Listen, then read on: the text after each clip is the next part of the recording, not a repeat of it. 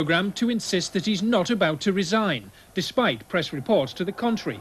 And new skipper Kevin Dillon is £1,700 the lighter, after being fined by the FA for bringing the game into disrepute in a newspaper article. But one player is shining through it all. Summer signing Mickey Quinn had scored 5 before this afternoon's encounter with Oldham.